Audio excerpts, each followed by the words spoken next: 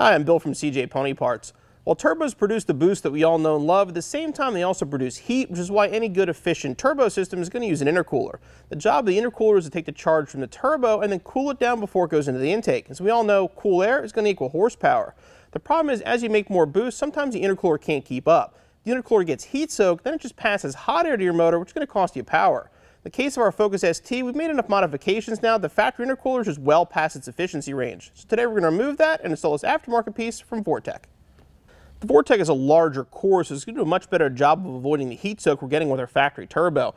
We went with the Vortech because actually it's the easiest one to install. It requires no cutting, no drilling whatsoever, and you can actually keep the factory shutter system, which is not an option with many aftermarket intercoolers. For this installation, you'll need a jack-in jack stands or lift, 3/8 ratchet, 6-inch extension, T30 Torx bit, T20 Torx bit, 1/4-inch ratchet, 6-inch extension, 7mm socket, 10mm wrench, 8mm stubby wrench, flathead screwdriver or pick, flashlight, and safety glasses. The first step in removing the factory intercooler is to remove the factory bumper cover. We're going to start by removing these 4 clips located right here.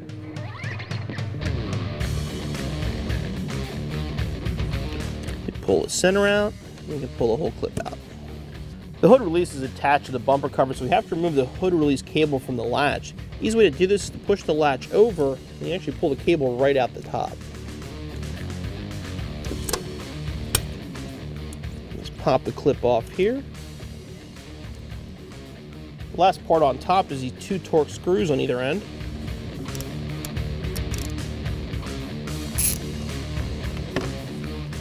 To start removing the bumper cover underneath, we'll have to start with this air deflector, followed by the belly pan. All are attached by Torx head screws.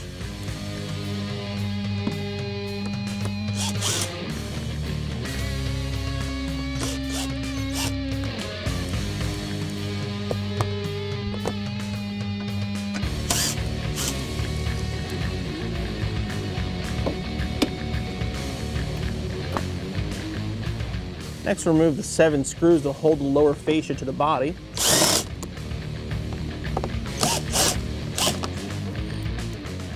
Next are 3 screws located in the wheel well area on both sides. One's down at the bottom here, the other one's kind of hidden behind the bumper cover here, and the third one is right inside there.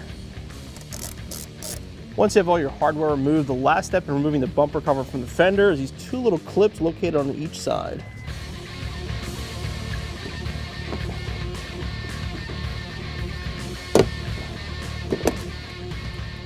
Once you remove all the hardware, the bumper cover is held on simply by clips. You want to start with the wheel well, pull it outward, and separate it from the front of the car.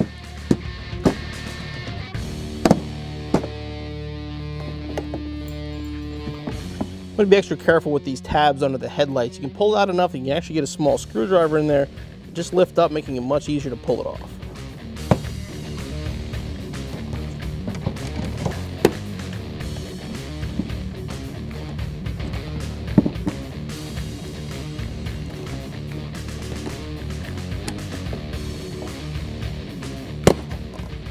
Make sure you don't forget to disconnect your fog lights before you pull the cover off.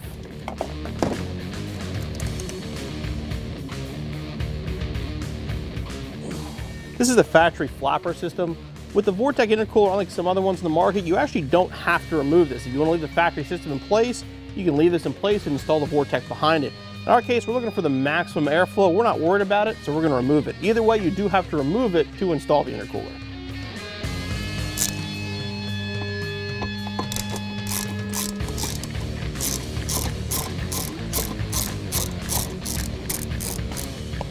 Just like the rest of the front of your Focus, it's held on by T30 Torx screws. I can slide it off the lower clips. Now the shroud's out of the way, you can see the flapper system itself.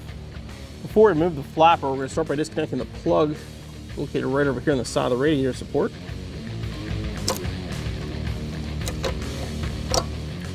To make it easier to remove, we're going to unclip our bumper support.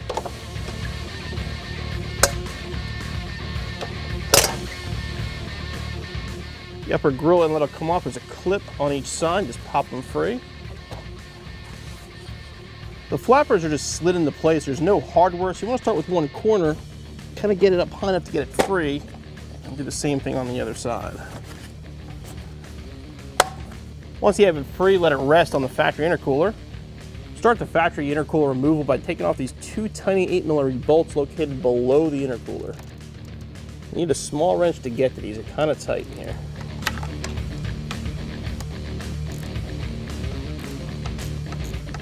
Now remove the pipes from the intercooler on both sides. Now it might take a little bit of work, but we gotta disconnect the pipes from the intercooler itself. I just gotta shimmy them back and forth.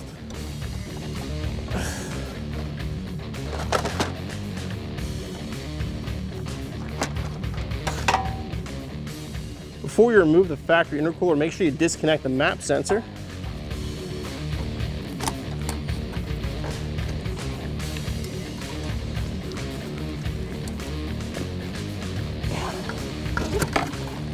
Go. Before we put your factory intercooler aside, you want to make sure you remove the map sensor. That's going to transfer over to our new Vortech.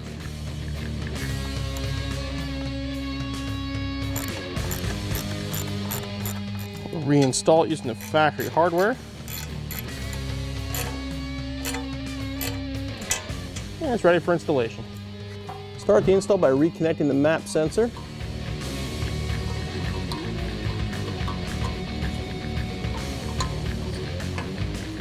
Get it up into place here. Make sure you get it inside so it goes up underneath the factory bracket.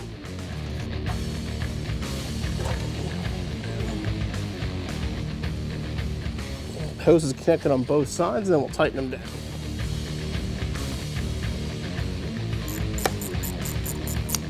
Now, using the supplied hardware, we can connect our intercooler to the bottom of the radiator support. You basically have to put the nut up on top and then thread the intercooler into it.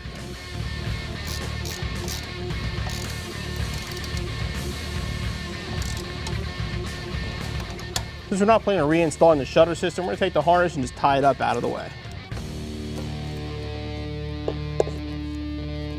That's pretty much it for installing the intercooler on the car. Now you just got to put back everything you just took off. In our case, like you said, we're not using the shutters. We're looking for maximum flow at both the radiator and the intercooler, so we don't think they're necessary.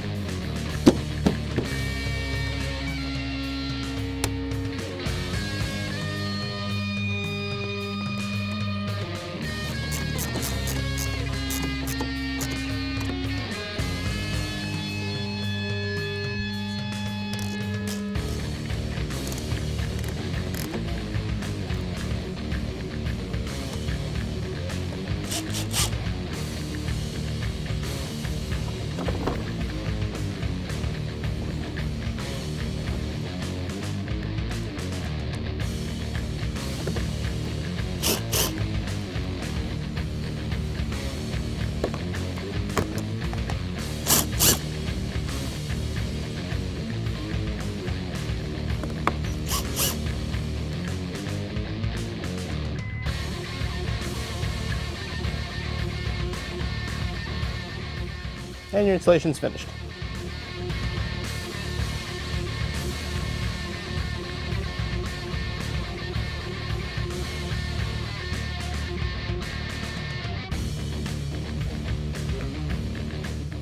The Vortech intercooler should help with heat soak and keep the inlet temperatures down on our Focus ST. Once we get our downpipe installed, we'll load up a new tune with our access port, head back to the dyno, and see what kind of power we're making. Make sure you subscribe to our YouTube channel for more updates on our Focus ST project car.